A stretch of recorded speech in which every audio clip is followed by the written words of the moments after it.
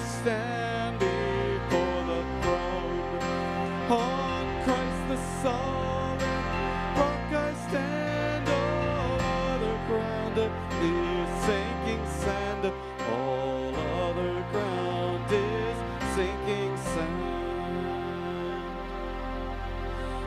Then back to 410. Hymn number 410, Standing on the Promises.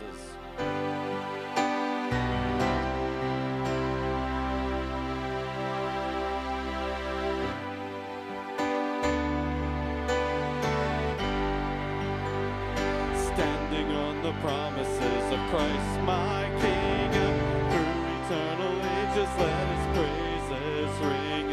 Glory in the highest I will shout and sing, standing on the promises of God. Standing, standing on the promises of God my Savior. Standing, I'm standing on the promises of God, standing on the promises that cannot fail. When the howling storms of doubt and fear assail, by the living word of God I shall prevail. Standing on the promises of God,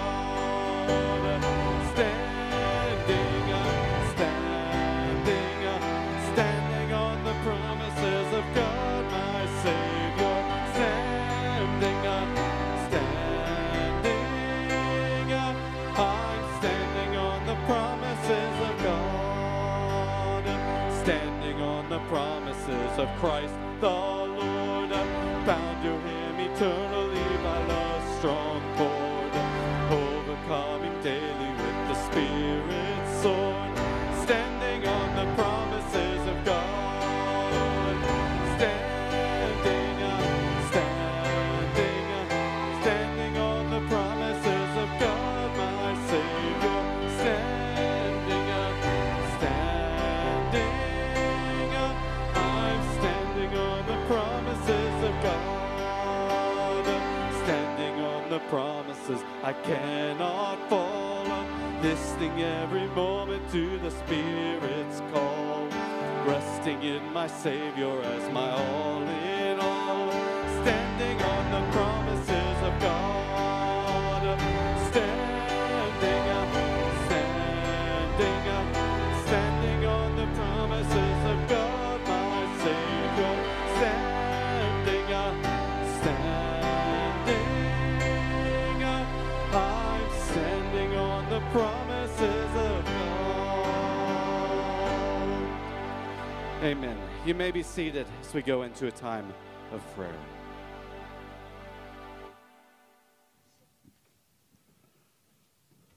Father, thank you for the privilege tonight to come into your house and to worship you and to hear your word being spoken to us. Lord, we thank you for the nice day you've given us and just for the time to be together.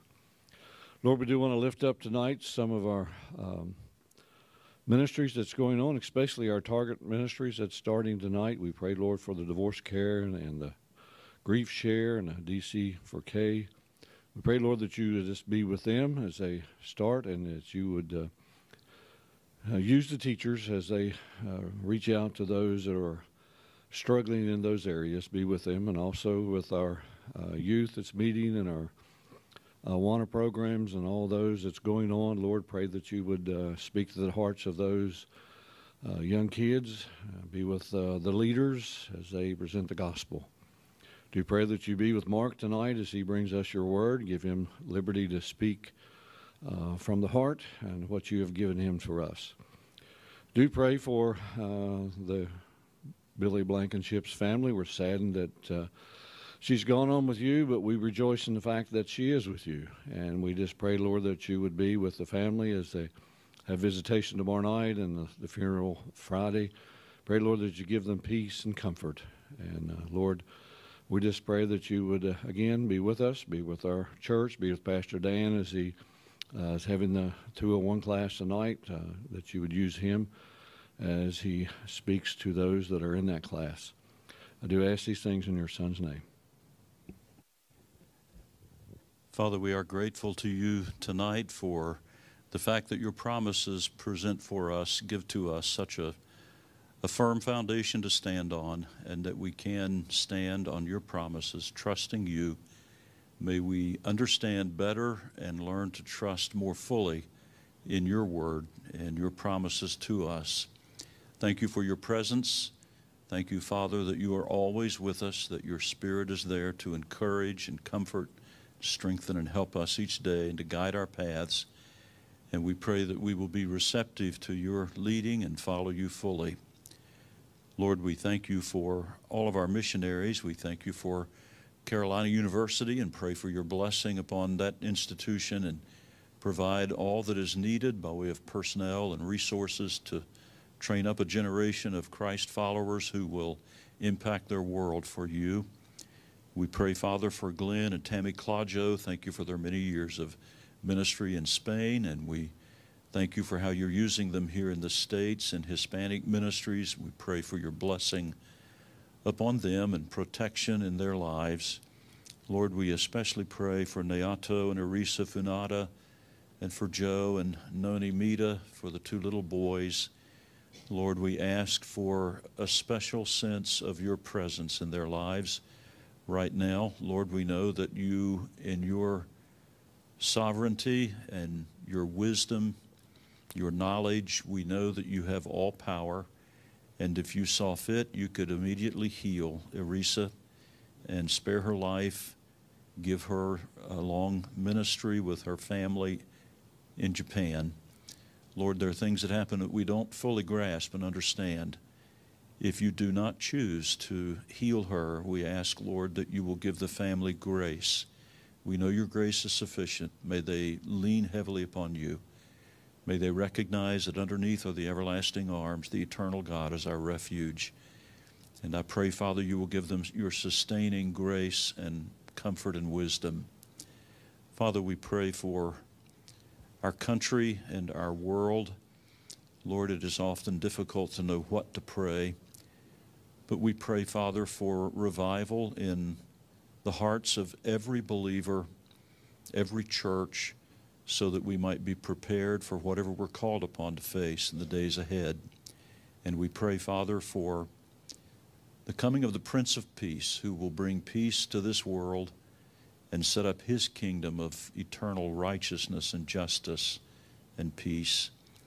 Father, we pray for the Carol Richards family. We pray for Dave and for the children, the grandchildren, that you would give them your peace and comfort and encourage them this day. We pray for Eugene Broyles, that he will recover fully and be able to get the help he needs in rehab. For Ken Engel, Lord, we pray for both physical and spiritual needs there, that you would be at work in his life. For Marvin Harry and Jamie Hypes and Susan Owen, Robin Pruitt, we pray, Father, that you would minister to the needs of each of them, bring them back to full health if it would please you. We also thank you that Blake Farley is home and pray that his recovery would continue well, that he'll be able to be back with us before long. For Allison Huffman and Lois Petrie, continue to bless them with strength and to return to full health if it would please you. Father, we thank you for our brother Mark and for his ministry, for his experience and time in the pastorate and also in Christian school administration, for his love for you, his love for your word. Bless him now with clarity of thought, freedom of expression, the power of your Spirit as he brings your word to us. In Jesus' name, amen.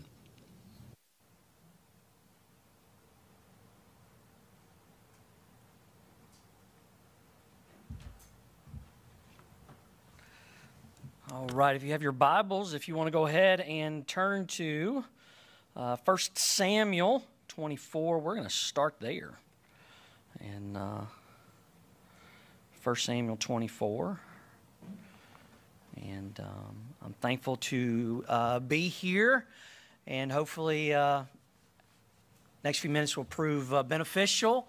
It's been good for me as I've been directed towards what we're going to look at. So I've already gained, and I have much work to do as I move forward, as I think through this further into the future. So I'm looking forward to our time together. When Trish and I first got married, our TV probably did not move too much from ESPN.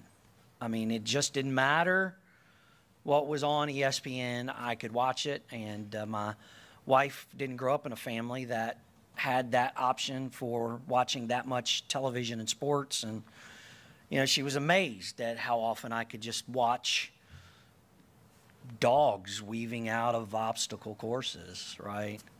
All kinds of interesting things. Now, you know, I can't hardly sit down to watch my favorite team without my wife coming in 2 minutes hearing me snore saying, "Are you watching it?" I'm like, "Yeah, I'm watching." You're right. I can't even stay away hardly. But in the early days, there were several things that interested me. You'd think maybe they're kind of youth group, youth pastor kind of youth room games, right? I love ping pong, and I love pool. I love ping pong. I'm not good at either. But I love them. And I enjoyed watching people who were really good at those two things. I just enjoyed watching them. And some get really good, and you can eke out some type of a living on both of those things on a pro tour, right? There's a pro ping pong tour, and there's a pro billiards or pro pool tour.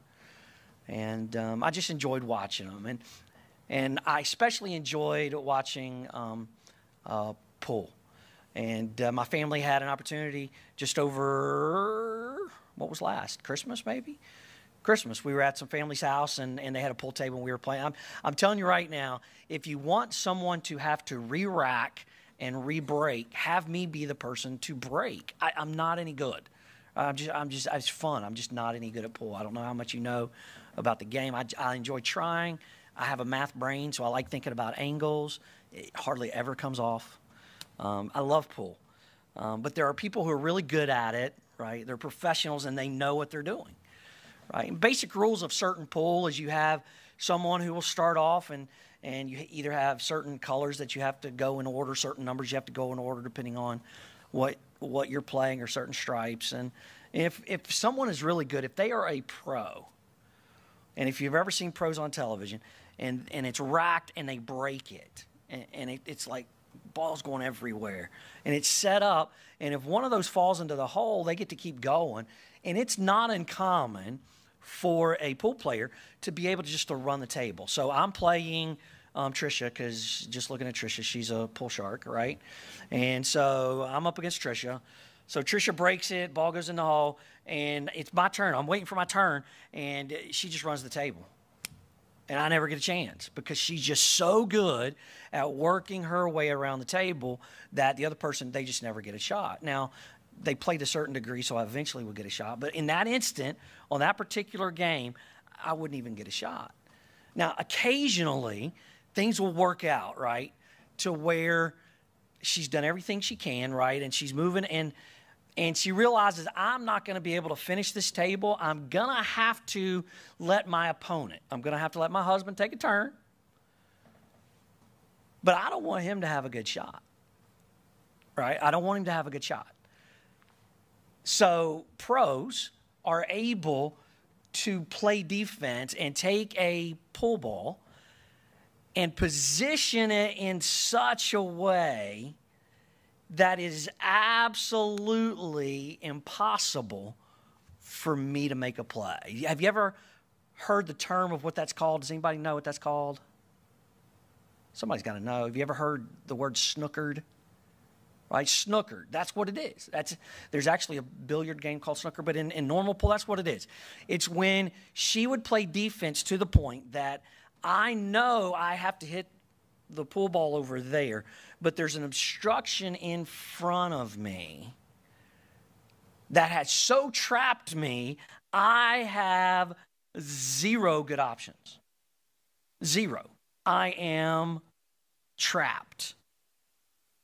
You have to commit a foul, so what I would have to do is hit the ball in front of me, which is not the one I'm supposed to hit, And then Tricia gets to say, ha-ha, and then she gets to take over and then run the table, and I lose. I got snookered, right? No good option. I'm standing here, and the things that have been placed in front of me, right, have me trapped, right? Have you ever felt in a situation, have you ever felt that you were in a place where you were trapped, right? You were snookered. No options. Whatever move you make, it's going to be the wrong one. And it feels like whatever I do, it's going to give somebody else an opportunity to do something else. And what am I supposed to do? I'm just trapped. Right now, I'm using the word snookered because it sounds, just fun to say, right? Snookered, Snickers, snookered. But Christians aren't, right?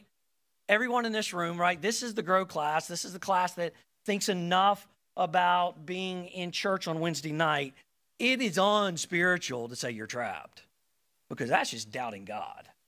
Well, I can't say I'm trapped, right? But hey, we felt it, right? We're in a position where we feel like it doesn't matter what I do. It's the wrong answer. I'm trapped. I am snookered.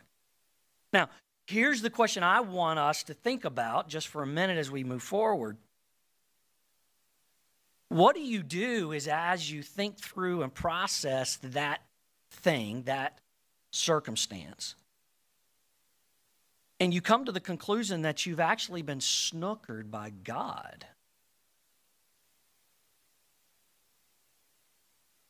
I mean, you've been placed into a situation where it seems like you're trapped and you have no options, but the pool player is not circumstances. It's not an enemy. It's God. Right? Would God do this? Would God actually have the people he loves be put into a situation to where it almost feels like I don't have an answer? What am I supposed to do? I'm trapped. I am snookered. And if he would do it, why would he do it? Well, that's why I had you turn to 1 Samuel chapter 24. I believe sometimes he does that. And David is a good example. Think about it. Think about David, right? He was anointed king. Shortly after that, he kills Goliath, right? Things seem to be going well. It's rocky, but even Saul recognizes his ministry and music is there to help calm him down, so he's called to the king's palace to help at the request. It seems like everything is going in his favor. Everything is working out. He's trying to live out that life where he's a man after God's own heart, and yet he then spends the next part of his life fleeing from David. Everything was going well, but now he's fleeing, right? And that takes us to 1 Samuel chapter 24, where he's literally trapped, right? Let's read the first few verses of 1 Samuel 24. After Saul returned from pursuing the Philistines, he was told, David is in the desert of En-Gedi. Right? So Saul took 3,000 able young men from all of Israel and set out to look for David. Oh my goodness. Right? 3,000 men on speed dial. We got to go get that. When I read this, I was like, okay, I know Saul chased him. He went out and got 3,000 people to go chase him. Okay? And they were near the crags of the wild goats. That's awesome. The crags of the wild goats. It sounds like a restaurant. Crags of the wild goat. He came to the sheep pens along the way. A cave was there, and Saul went in to relieve himself. David and his men were far back in the cave. He's trapped. He's in the back of the cave. The men said, this is the day, Dave's mighty men said, this is the day the Lord spoke of when he said, to you I will give your enemy into your hands for you to deal with as you wish. Then David crept up unnoticed and cut off the corner of Saul's robe. Afterwards, David's conscience was stricken from having cut off the corner of his robe. And he said to his mighty men, the Lord forbid that I should do such a thing to my master. The Lord's anointed or lay my hand on him, for he is anointed of the Lord. With these words, David sharply rebuked his men and did not allow them to attack Saul. And Saul left the cave and went his way. And David went out of the cave and called out to Saul, my lord the king.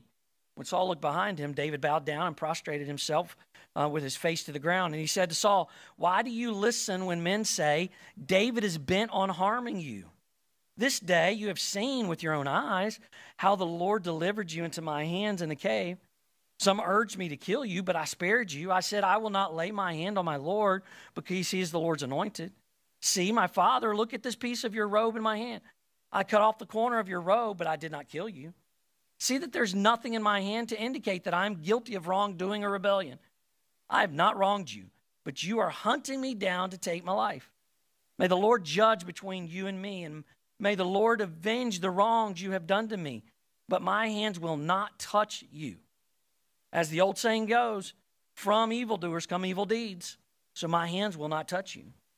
Against whom has the king of Israel come out? Who are you pursuing? A dead dog, a flea? May the Lord be our judge and decide between us. May he consider my cause and uphold it. May he vindicate me by delivering me from your hand." So here's the situation. David was in the favor of God with anointed, killing Goliath, and now he finds himself trapped and on the run with mighty men in his ear. Kill him. Here's the time. Here's the time. Here's the time.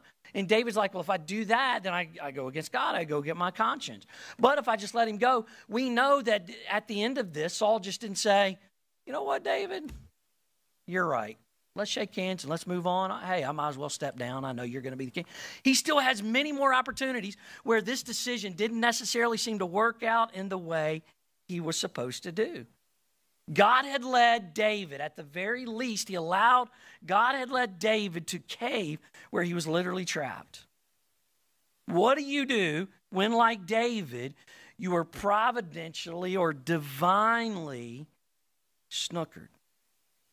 Now, there may be things in your life right now that you simply don't understand how you got there, but you're there. And you don't know answers. You don't know what to do. How should you live your life? How should I live my life when we're seemingly put into a position without answers? Well, here's what David did. He wrote a song. Psalm 57, all right? He wrote a song. I'm convinced, right? I lose my man card by admitting this, but I love musicals. Right? I think when we get to heaven and get to see the video of those things, it's going to be a musical. How many things do we read in the Psalms where David had an event and then he wrote a song, right? So he gave us a psalm, Psalm 57, to help us see how he processed what it was like when he was divinely put in a place where he felt trapped. So let's read that, right? The heading says, for the director of music, to the tune of Do Not Destroy, I have no idea what that tune is, of David, a Micatum, when he had fled from Saul into the cave. Here's what he said. Have mercy on me, my God, have mercy on me, for in you I take refuge. I will take refuge in the shadow of your wings until the distress is past. I cried out to God Most High, to God who vindicates me.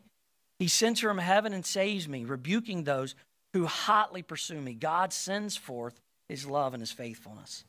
I'm in the midst of lions. I am forced to dwell among ravenous beasts, men whose teeth are spears and arrows, whose tongues are sharp swords.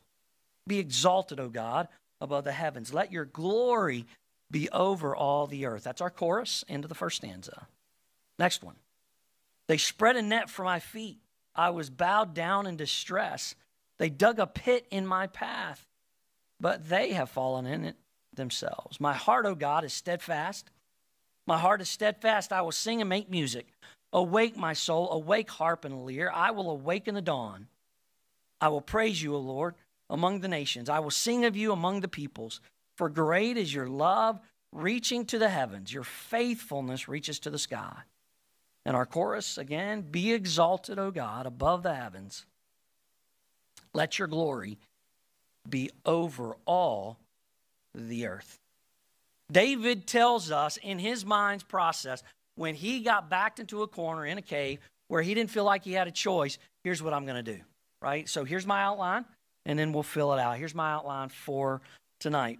What are you supposed to do when you feel like God or providence has put you in a place where you're snookered? Number one, realize that there is actual pressure. Realize that there is pressure in being divinely snookered. Number two, refocus your practice of life when divinely snookered. And then number three, rejoice in the purpose of being divinely snookered. All right? So that's the outline. So let's get right to it. David was in that position with Saul, and he writes a song. And the very first thing he tells us is, guys, this is real. Right? There's no shame and no harm, and it's actually bad for us to just believe in those instances, I got this. Number one, we should realize that there is actual pressure in being divinely snookered. Right? David did in verses 4 and 6. Number one, he acknowledged that pressure was present. And number two, he acknowledged that pressure is often personal. Right? Let's look at verses 4 and 6. David says this. This is the problem. He's trapped. I am in the midst of lions. I am forced to dwell among ravenous beasts, men whose teeth are spears and arrows, whose tongues are sharp swords. Verse 6. These same people spread a net for my feet.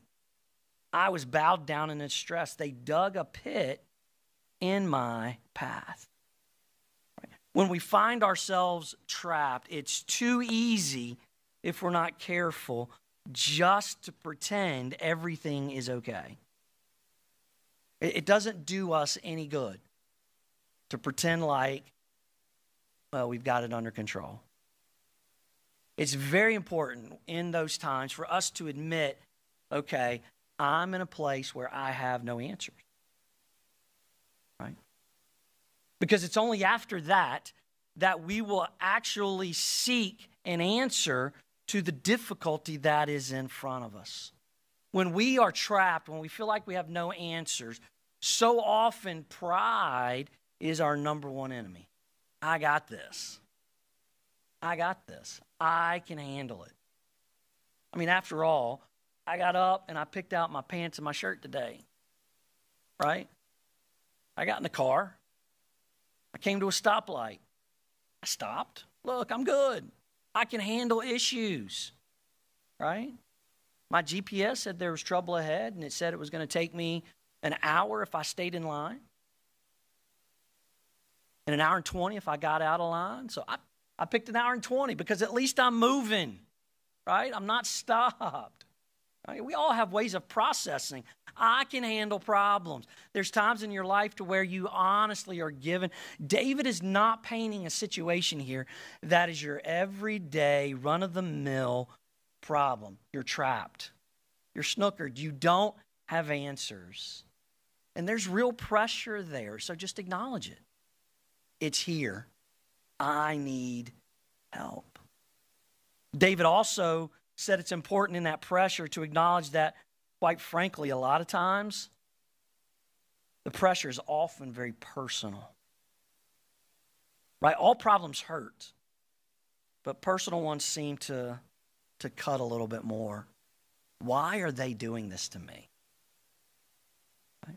That's the thought. I'm trapped. I'm in this circumstance. There's a personal nature to it. Why are they doing this to me, right? And we know that not everyone is innocent. But there are instances in which we're innocent. There's nothing within this context that tells us that David had done anything wrong to be on the run from Saul. And yet he found himself on the run from Saul. Same with Job, many other circumstances.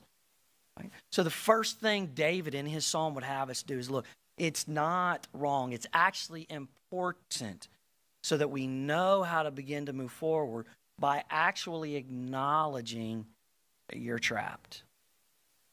You know, those personal attacks, right? Our culture has made slander just way too easily with so seemingly little consequence. We can say whatever we want about whoever we want, and have no fear of how that's going to come back and hurt us. And yet you may find yourself in a spot to where you did everything that you should have in the way that you should have done, and yet it's misunderstood, and now this onslaught just comes. Right? The hardest thing for me to do is to admit I need help. Right? It is. My wife is probably tired of hearing my comebacks when she's like, well, hey, why don't you just call so-and-so? And I'm like, yeah, they got stuff to do, right? Because I don't want to ask for help. I don't want to admit I'm in trouble. I don't want to admit I'm trapped. Yet the first step for us in moving through that is just, hey, let's acknowledge that the pressure is real. All right? So what am I to do when I finally realize that I'm in a position that desperately needs help? Well, that's number two. Number one, when we find ourselves divinely snookered, recognize that there's real pressure. But number two, we then need to refocus your practices of life when you're divinely snookered. Now, I use that word intentionally, not just because it starts with an R and the rest of them start with an R. That works.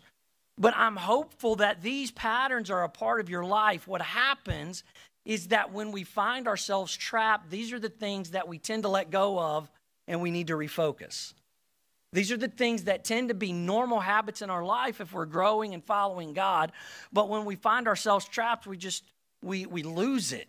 We lose focus. So it takes a refocusing of practices in our life that will help us as we move forward, right?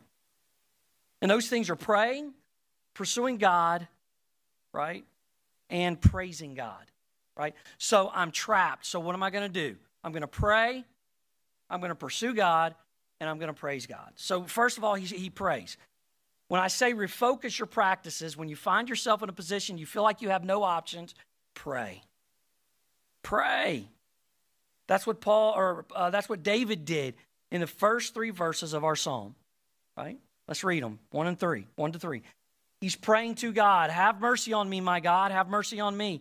For in you I take refuge. I will take refuge in the shadow of your wings until the disaster has passed. I cry out to God Most High. That is the sovereignty of God, God Most High. He knows who to go to for answers. I cry out to God Most High, to God who vindicates me. He sends from heaven and saves me, rebuking those who hotly pursue me. Pray. Pray. When I find myself trapped, God is not offended with me saying, God, I'm trapped. But isn't that a lack of faith, especially if it seems like the only thing you can fall back on is God allowed it, God orchestrated it? He knows. Yeah, but the very act of me praying and saying, God, I need help, I'm trapped, is the exact thing that allows God to start moving in our lives. It's the definition of removing pride. I need help. Right? David specifically prayed for 2 things. He prayed for favor and freedom. Favor and freedom. Give me mercy. Right? In your innocence, don't forget you need mercy and grace. You need favor. You need God to bring into your life those things that birthed you into his family, mercy and grace. Those aren't things that are just there at the cross. They're there for us every day. Lord, I'm trapped. I need your favor. I need mercy. I need grace. David also, though, prayed for freedom. This is not wrong. It's okay to pray for vindication. It's okay to pray for relief, right? Even if God chooses not to give it at that particular time. David prayed for mercy, right? He prayed for vindication. He prayed for relief. Lord, if there's any way that you can take what's going on with these people who are pursuing me, I would like that. I would like that. It's okay. Stop. Pray. Ask God for favor. Ask God for freedom. Pray for mercy. Pray for relief. Then what? Well, once you get off your knees, pursue God. That's what he did. He pursued God for protection and provision. So go about your day pursuing God. And hopefully we're doing that. But like I said, when we find ourselves trapped, it's those things in life that we know to do that so often we let go of. I've prayed. Now I'm going to get up and I'm going to go about my day and I'm going to pursue God. Right?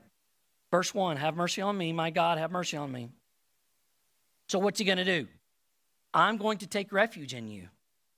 I'm going to take refuge in the shadow of your wings until the distress has passed. I'm going to pursue you for protection, for provision. What do I need protected from? Right? A lot of times it's not going to be physical things. Hopefully people aren't beating us up, right? A lot of times in these situations where we feel trapped, you know what needs protected? My heart and my mind. That's what needs protected. My mind can go 1,000 different places when I'm trapped. Why me? What are they doing? This is not fair. Right? But running to God allows me to remember, okay, he'll protect me. He'll protect my mind. He'll protect my heart. Right? He'll make sure that as long as I'm pursuing him, even if there's times of vulnerability where I don't understand, he's going to draw me to him. He's going to provide the right way to think about those things. Pursue God specifically in that time for protection of your heart and mind and provision for the right way to think about the circumstance. My natural response when slandered is to what? Is to slander. I don't know if that's you. Hey, Mr. Patton, did you hear what such and such said? Well, do you know this about them? Right? I can't repay evil for evil. Right? My wife is our school secretary, and every morning for announcements, she writes at the top of the verse or the page verses for us to consider, and then she usually pulls out a quote for us just to think about. Right? And I'm convinced she pulls them out and writes them like for me. So Mark needs this today. Right?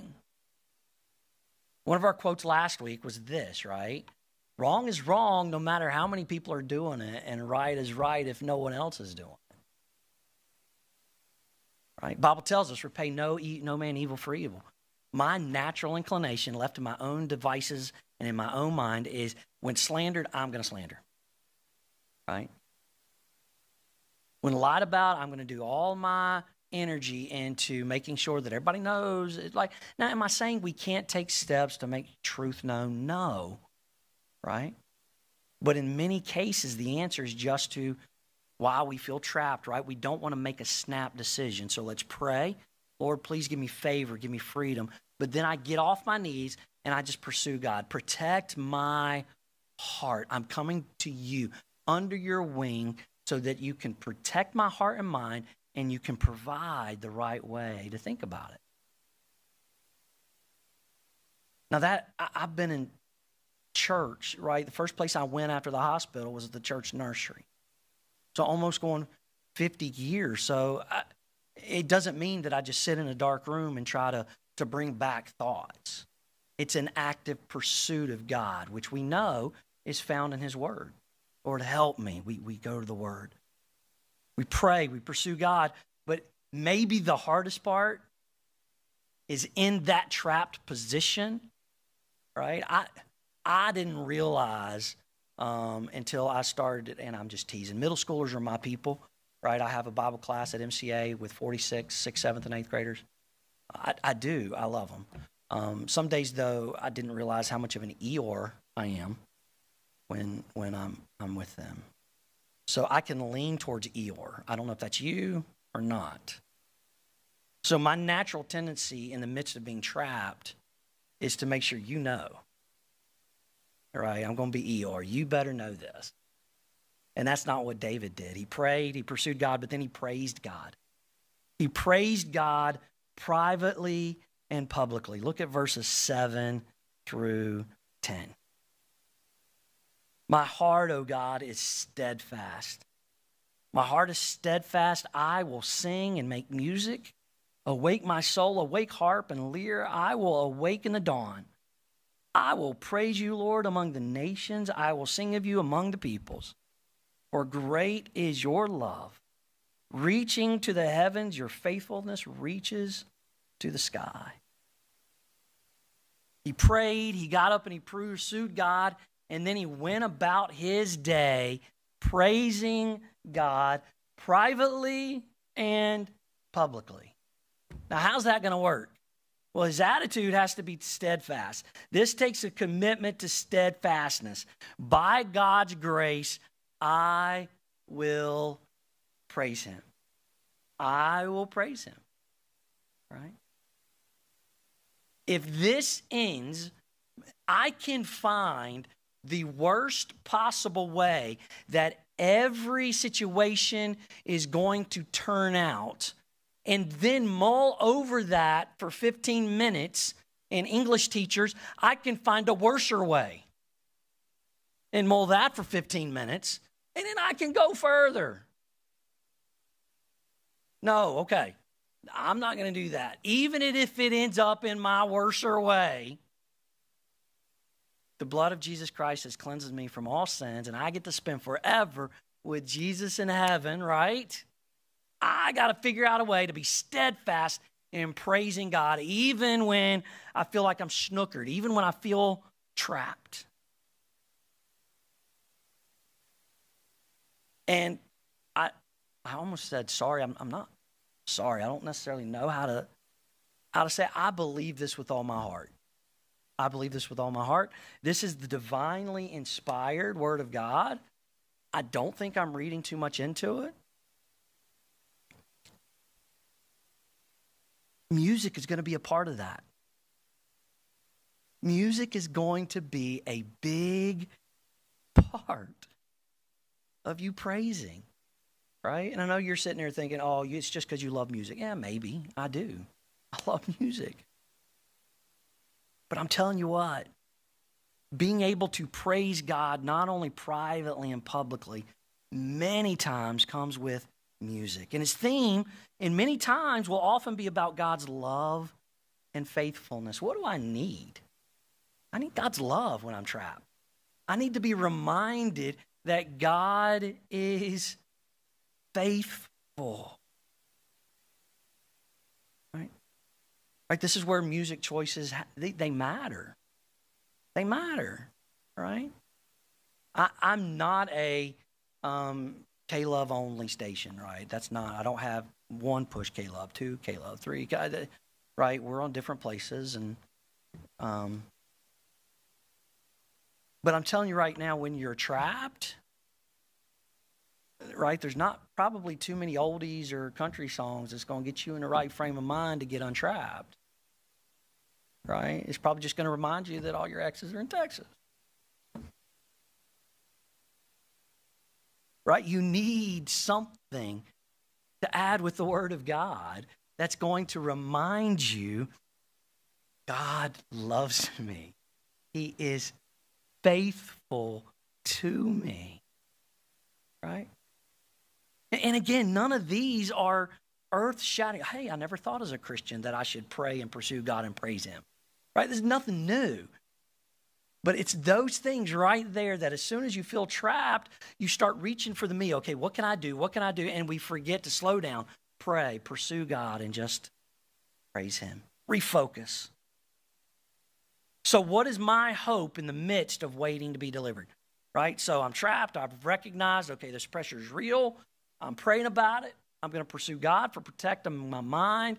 You know, help me the right way to think about it. Provide that for me.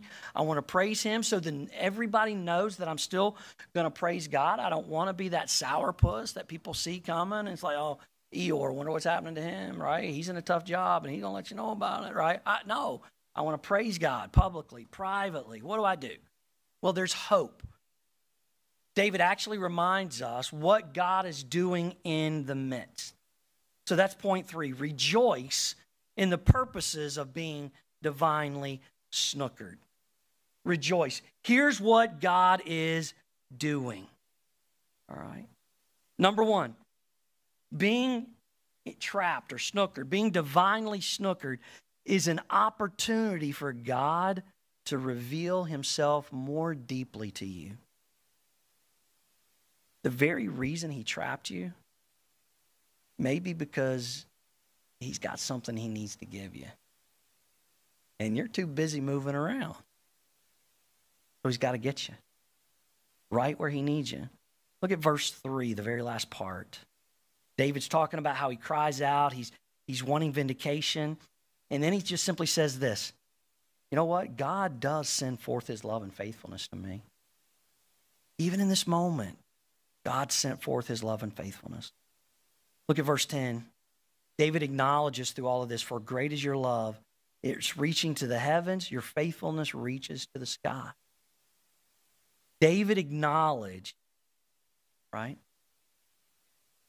that being trapped in this trial allowed him to learn more about God. That should sound a little bit familiar. We're not going to turn there, but you remember in James chapter 1, if you remember that and write it down, where it's telling you to count it all joy when you enter different types of testings and trial.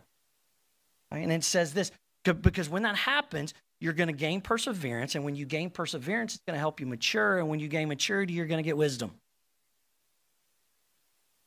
Oftentimes, a snookering, oftentimes a trapping comes right at the beginning of an opportunity where you're going to have to persevere with some maturity and display some wisdom in an important matter. And he's going to give it to you.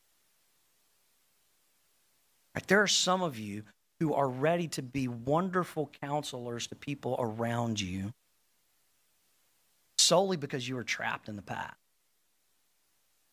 And you slowed down and you were able to help people understand, you know what? God revealed himself to me in a way that helped. But it's not just that. It's not just an opportunity for God to reveal himself to you. It's a wonderful opportunity for God to reveal himself to others. That's our chorus, right? Verse 5, be exalted, O God, above the heavens. Let your glory be over all the earth. Verse 11, be exalted, O God, above the heavens. Let your glory be over all the earth.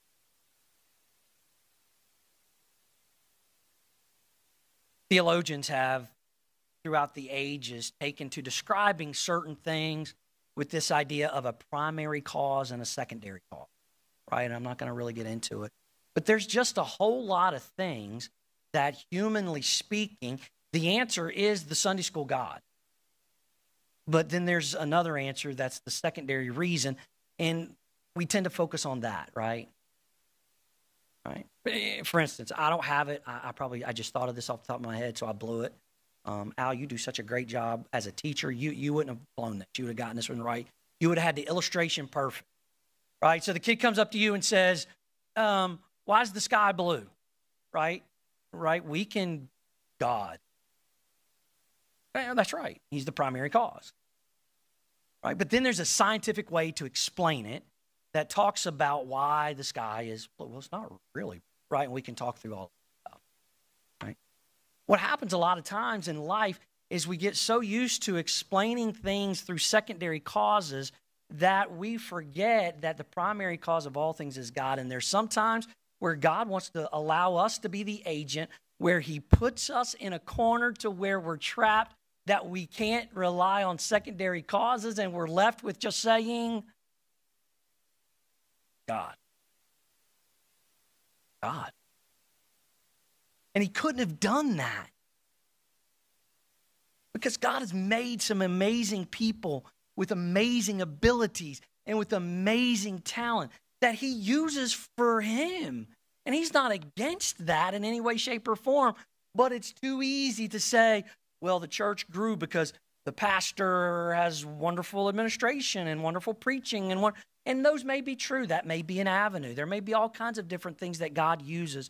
But sometimes he desires to be exalted above the heavens and for his glory to fill the earth by putting us in a position to where we're literally like, I was trapped. God did it.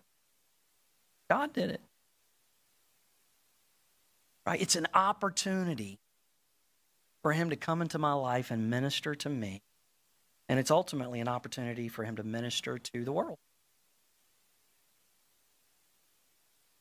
So, next time, hopefully in a long time, right? Because the pressures are real. I hope no one is trapped. I don't wish that on anyone, but God does that providentially for our good and his glory, right? Its pressure's real, but don't forget to pray, to pursue God, to praise him. And remember, he's there to minister in your life and use that opportunity to minister to others. Someone has quoted Spurgeon. Somebody's given Charles Spurgeon the credit for saying this. As sure as God puts his children in the furnace, he will be in the furnace with them. So it's not like God gets up and leaves the table when you've been snookered. He's going to tell you how this is going to work out. It may be a while. Paul had to keep the thorn in the flesh. But in so many other instances, God makes a way. So trapped, pray, pursue God, praise him, knowing good and well he's going to use it. All right, let's pray. Lord Jesus, we love you. Lord, we thank you for your mercy. And Lord, I pray that you would help all of us if we find ourselves in times of being trapped, Lord, that we would run to you for protection. Lord, guard our hearts, guard our minds. Lord, provide us with the biblical right way to think of things. Lord, I pray that we would just pursue you, that, Lord, we would just pray. Pour our hearts out to you, Lord. We would need favor, mercy, freedom. Lord, ultimately, though, that we would spend our days praising you because you are praiseworthy. Lord, we love you and we thank you. Lord, I pray that you give us a good evening in Jesus' name. Amen. Hey, thank you guys so much for listening.